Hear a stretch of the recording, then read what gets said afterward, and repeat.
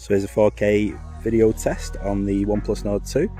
If you look above the white marquee, guys, that you should see here, you'll just see Blackpool Tower. I'm in Wigan, that's about 45 miles away, I'd say, something like that. But yeah, lovely clear day today, so you can see all the way to there. So there's a dual view video test on the OnePlus Nord 2. Love this mode, it's just awesome. I've not had it on another phone before, and just around my in-laws, and it's just really nice scenery. Just have a little mooch down the lane here. Cows and horses in the background there. It's Winter Hill in Bolton, or Rivington it's known.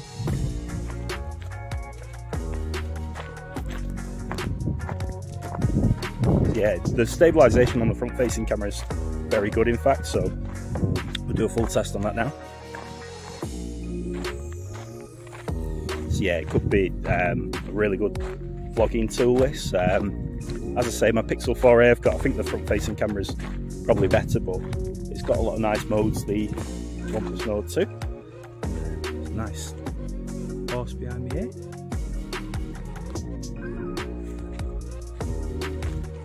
So yeah, 1080/30 it does on the front. Oh hello, you're lovely, aren't you? Having some grass.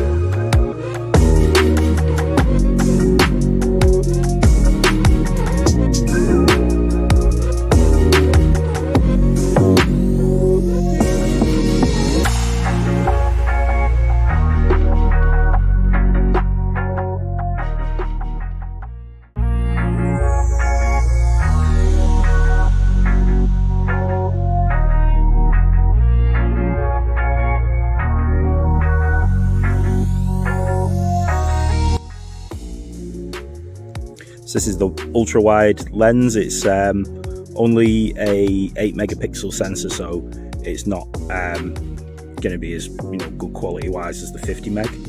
But yeah, it's still not bad. And again, my 4A's not got that, so it's nice to have. And get took out by cyclists. Don't mind mountain bikers, to be fair. It's the ones that go on the road, they really do me head just in the way.